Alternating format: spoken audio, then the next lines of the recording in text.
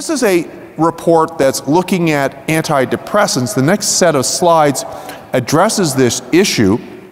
And this was a study looking at individuals who are in remission when compared to those who are not in remission. And it certainly is the case that emotional blunting is commonly reported after someone has had a trial of an antidepressant, and that continued appearance and report of emotional blunting could be the presence of ongoing residual symptoms and or could reflect the inefficacy of the antidepressant in treating that, and or maybe the antidepressant caused it. Indeed. Right? And it's very difficult to disentangle that. It's extremely difficult to disentangle this, and I've struggled with this, Vlad, especially in patients I see who report a history of trauma, because they often describe feeling very numb, and it dovetails with complicated PTSD and trauma, and I'm trying to suss out, is this emotional blunting? Is this anhedonia? This is another report that looked at emotional blunting as a function of the class. And this is where I think we begin to see differentiation, because Indeed.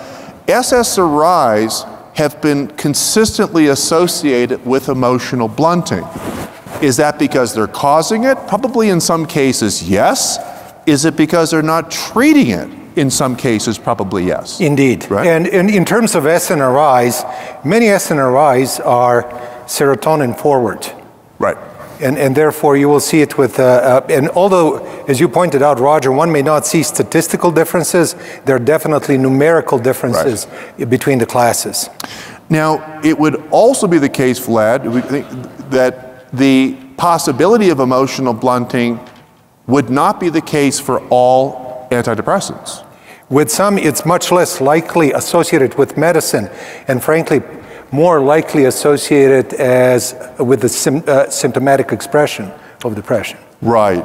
Yeah. Now, this is in fact yet another report. So we like replication in science. Is it a replicated? Is it a high effect size? Is it a reproducible finding? Yes, yes, and yes.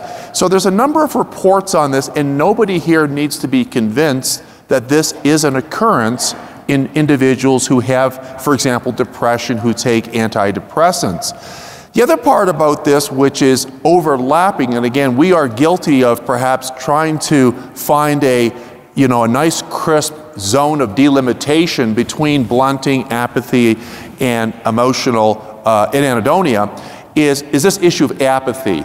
And apathy is interesting to me because apathy as a phenomenon, and you touched on this, Vlad, brings into consideration not only the emotional salience or the reward salience, but the person's cognitive ability to anticipate that salience. Indeed. Consequently, no one has come to my office and said, I'm here because I lack salience.